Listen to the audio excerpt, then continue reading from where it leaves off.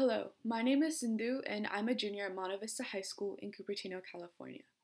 The project I'm currently working on is the Wi-Fi voice-controlled robot.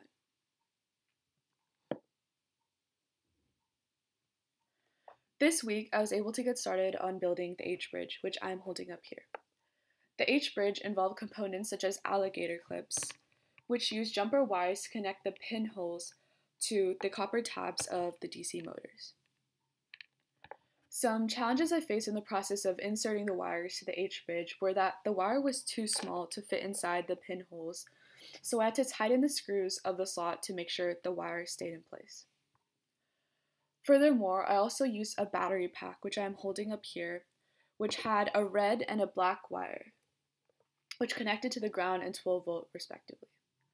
While fitting the wires into the H-bridge, I quickly noticed that the wire was too thin to fit into the slot, so I had to manually strip the wire to ensure a tight fit.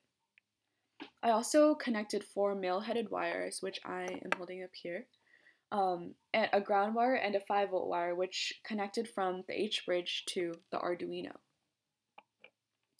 Once I figured out the wiring of the project, I moved on to the Arduino IDE.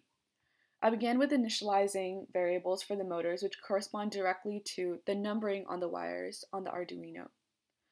I used the digital write function to allow the DC motors to take on various commands, such as moving forward, backward, left, right, and even stop. Once the battery pack is turned on, you can see the motors begin to follow commands, such as moving forward, backward, left, right, and even to stop. As I mentioned before, some obstacles I faced were that the wires connected to the alligator clips were too thin and short to fit into the H-bridge. A solution I had was to manually strip the wires to expose more of the wire and making it easier to fit inside the slot. As I was able to get those motors to start working this week, I hope to be able to start assembling on the robot body on the following weeks. Thank you so much.